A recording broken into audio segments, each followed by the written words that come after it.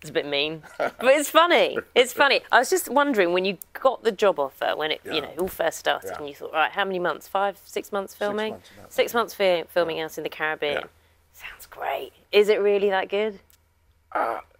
Yes, it is really that good. I mean, you can't complain. It's hot. It's wonderfully warm. There's the sea.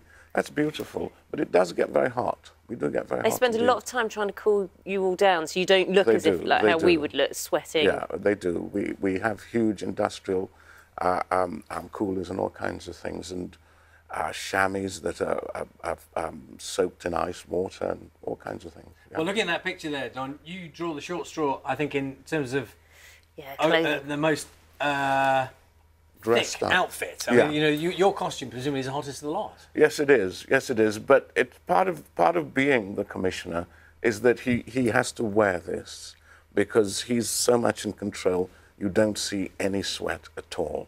That's well, clearly, if you were dressed as the young lady next to you, that you wouldn't carry any authority whatsoever. I'm not sure about that. You never know. You never know. What do you think is the secret to its charm? Because when we introduced you, we were saying it's one of the most watched programmes, and there are so many police programmes on television. Why do you think this has kind of wheedled its way into viewers' hearts? Well, I was sitting in the green room, and I looked out the window at Manchester, and it is... I know what you're going to say. It is very, very wet. And it's not just wet, it's the fact that, you know it's going to be here all day. It's just going to rain all day. And then you give an audience Death in Paradise where it's bright. We see the sunshine, we see just the beauty, the richness of the place, and you think it's ground zero. You start at the beginning every single time. Even Death in Paradise, when we go there, we're starting at the beginning again. Everything's recreated. And when you go back, you mentioned how long you've been in the business. We go back to Rising Damp. Yes. And for so many people, it was. I mean, I'm sure you must get people still who come up to you in the street and go, "Oh, Rising Damp." They do. I love that series. And I tell you what people say to me, which is extraordinary. They go, "You haven't changed," which is not true, but it's very nice. It's very nice. Yeah. But it was a very special TV series, wasn't it? And Leonard Rossiter was such an extraordinary kind of force of nature as an actor, wasn't he? A comic genius, I think. I mean, it's just one of those things that happens, You put together the right ingredients and you get a great dish. And I think that's what we did with that.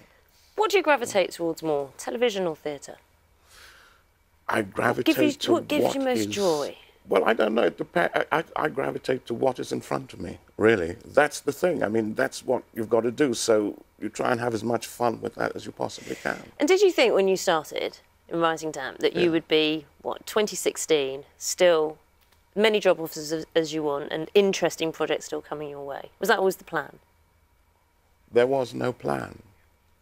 There's never a plan. It's just you do what's in front of you and you end up where you end up. That's my policy. Always best not to have a plan. No.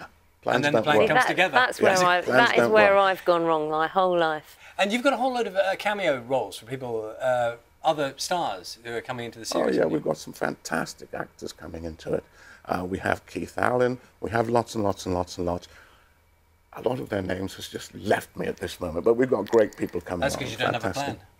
Well, I did have a plan. You see? No, that's when a plan comes together. I had a plan outside. I think you should go home and rethink the plan. Make a plan. If you're planning your viewing, thank you, John. Thank you, Death John. in Paradise returns to BBC One tonight, 9 p.m. King Lear is on throughout April and May.